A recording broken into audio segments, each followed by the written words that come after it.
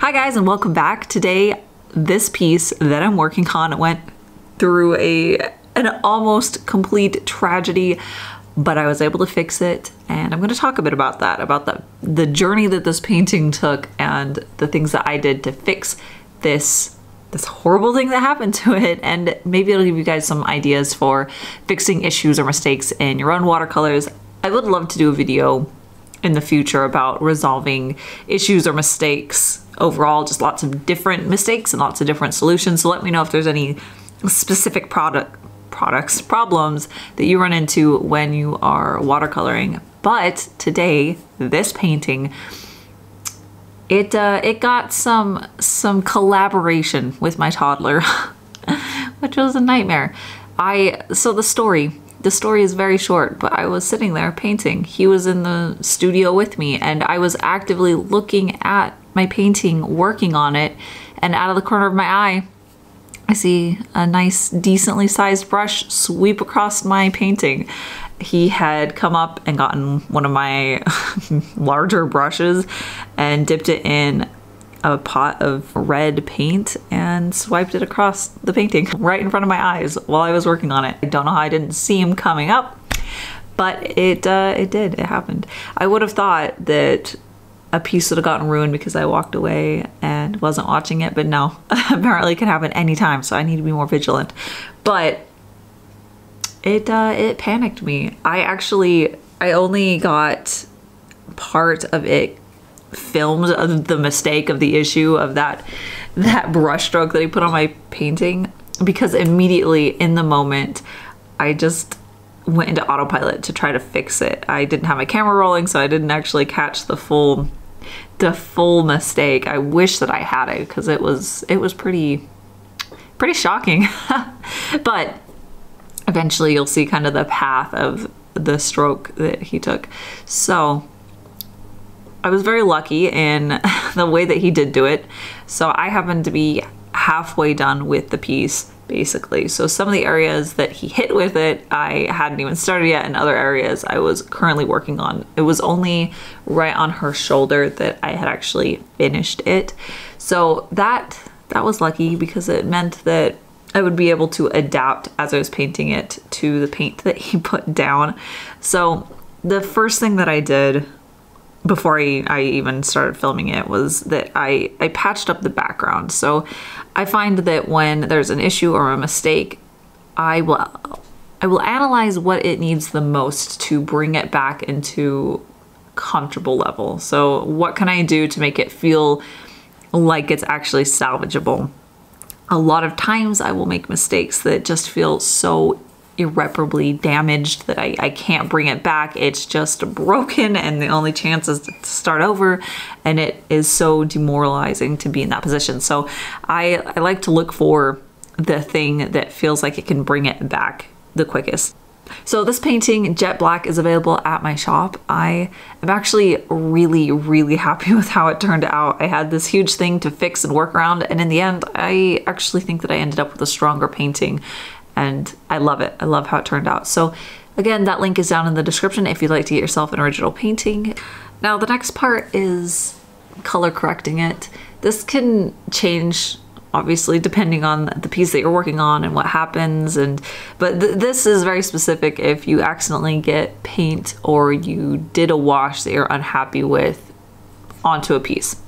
So for this piece, I had mostly blues with a little bit of quinacridone red, I believe. It was either quinacridone red or rose. They're very similar.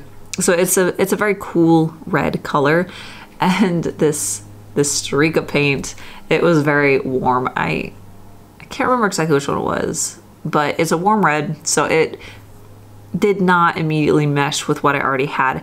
But because I had already introduced some reds, some warms, it gave me a bridge to work through that. So what I did was I incorporated some more of that same red paint into the ends of her hair on the bottom part of the painting, and then I let it fade out as it got closer to her face. So I knew that the overall feel that I wanted for this piece is that I wanted her to feel ghostly and very cool based. I wanted her skin to feel really cool still. I used almost entirely blues for her skin. So So I decided to let the red be a little bit of an accent that faded in, and then that core focal point of her face stayed true to my original vision.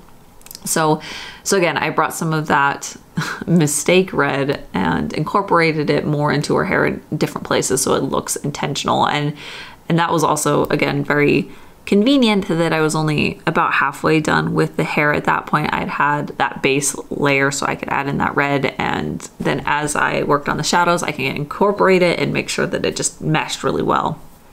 So fixing the skin was the most delicate part of fixing this issue.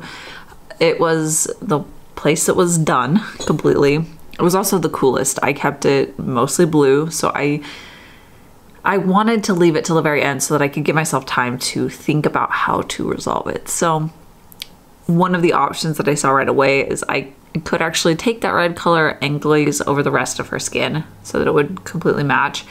And looking at it, I was really interested and I really liked the effect that it had. It looked really cool layered on top of the blue that I was using. It was actually ultramarine blue. So I loved the look of it, but ultimately I decided that it would be better to stick to my original vision of the piece, to keep it very ghost-like and blue for her skin. So the solution to that was I needed to patch it up as best I could with the white gouache. So I actually did end up leaving the main color of her skin and the highlights, the paper white color. So I went in with my gouache and I just very carefully layered it with very thin layers over a lot of layers so that it would build up and create a more opaque coverage of that red. And I did it that way because I wanted to keep the paint from looking cakey. And one of the ways that can help with that is to create multiple washes with the gouache. So I thin it down a little bit more and then I just layer on top of each other until I get to the opacity that I'm looking for. So that resolved that actually. And because I had done a lot of thinner layers on top of each other, I could feather them out into the rest of the skin so that it created basically a gradient between that paper white color and the white, as I mentioned earlier, since they don't match perfectly. And that helped resolve it so that there wasn't like a stark line between the two. There was still a little bit of that red showing through, and I decided to lean into that a little bit. So part of the skin that I wasn't sure how to resolve was actually on her tattoo. And this is another part that was actually really kind of lucky in a way, is that the way that he put that stroke down, it actually followed exactly one of the lines in her tattoos. So it allowed me to break it down piece by piece with how I wanted to gradiate that. So that is why I ended up deciding, is that because it was a layered wash to create that look, and then it had that warm red on top, I would have to completely paint over it with gouache or make it much darker. And I didn't want either of those options. So I took that red and I created a bit of a gradient as it went up the tattoo towards her face.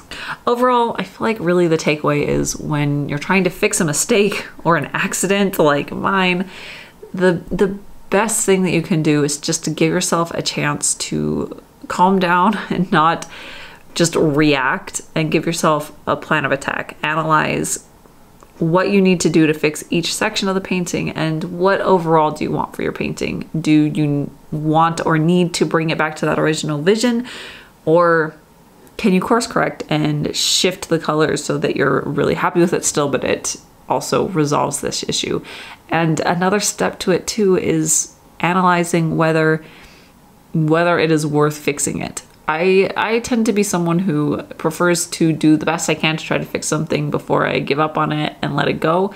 But there is also a point on a painting where it just makes more sense to start over and be able to work on it fresh. And that's often something that I do end up doing. So taking that into account, giving yourself a battle plan, figuring out a very strategic way to approach it can really make the difference when it comes to fixing things like this. After that first initial shock and panic of painting the background and fixing that part of it, I actually really enjoyed the challenge of finding ways to fix this and tweak it, and it gave me a new way to look at the piece and a new trajectory on how to incorporate colors into it. So it shook things up for sure, and I did enjoy it, which was interesting. So yeah, I think just being able to go with the flow sometimes, especially with watercolors, and just enjoy the process is something that I need to do more myself. So this painting, Jet Black, is available at my shop. If you'd like to get the original, there is a link down in the description that'll take you over there. I really actually did love how this one turned out. I am actually happy that accident happened, because it helped me to look at it in a different way, and it was a lot more engaging to work on it and fix that issue. So I'm so happy with it. I love it. But again, she is looking for a new home, so there's that link in the description. And stay tuned, probably for my next video, I will be talking about the completion of my tarot deck project. So if you want to hear some of the details about that, about the Kickstarter that I will be running very soon, and more information about the product itself and the extra products that'll be part of the Kickstarter, stay tuned. Hopefully for the next video. I think it'll be the next video. But that is it for today. Thank you guys so much for watching. Thank you to all of my incredible patrons over on Patreon. Thank you for your support. And I'll see you guys next time in the next video.